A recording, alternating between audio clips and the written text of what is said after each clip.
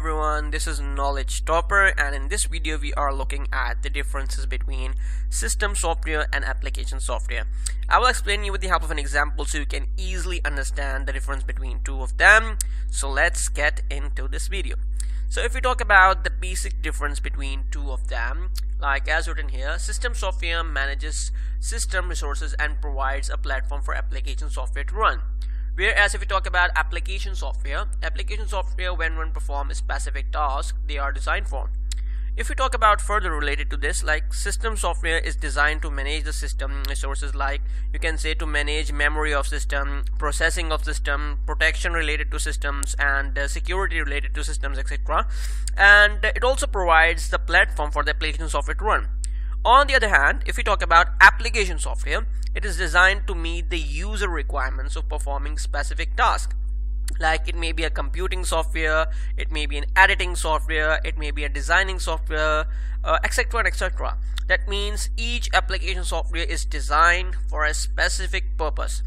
Like if I explain you easily, let's take an example of car. You know, a car cannot run without installing a battery. Same as in the case of system software, a system software is necessary for our system to work.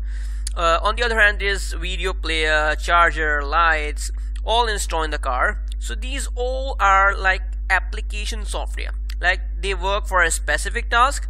Like if you need to listen songs, you can play audio, video player. So if there is no battery in car, means all other things like video player, lights, charger, etc. cannot run. So if there is no system application software, then software application also cannot run. So system software provides the platform for the application software to run. Now if we talk about the second difference, that is language. System software is written in a low level language, i.e. you can say assembly language.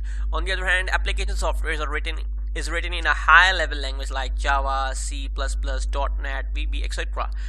If I talk about assembly language to explain you, so you can easily understand about assembly language, like I know that most of you don't know about assembly language. So like there's a strong correspondence between the system software as well as architecture's machine code instructions. So it is a match between, or you can say a correspondence between two of them. So if we talk about the third difference, like the system software starts running as the system is powered on and run till the system is powered off.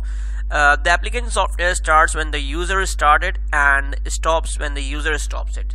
So if we talk about the fourth step, the fourth difference, that is requirement. Like a system is unable to run without system software. On the other hand, application software is even not required to run the system. It is user specific because they are meant only for the users. Then if we talk about the fifth difference, system software is general purpose software.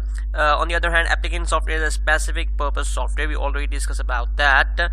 If you talk about the examples, like operating system means that there is Windows installed in your computer, so it is an example of system software. Like all operating system is an example of system software. And on the other hand, if you talk about application software examples like Microsoft Office and related to all that softwares like Access, Excel, PowerPoint, they all are application software.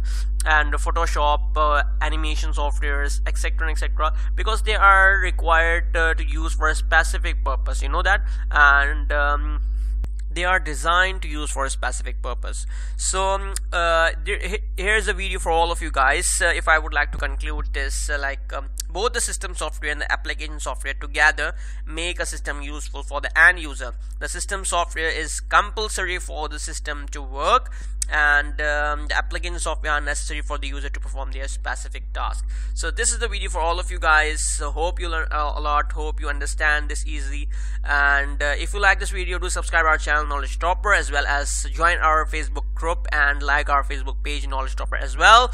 So this is the video. Thank you so much everyone. It's time to say bye bye.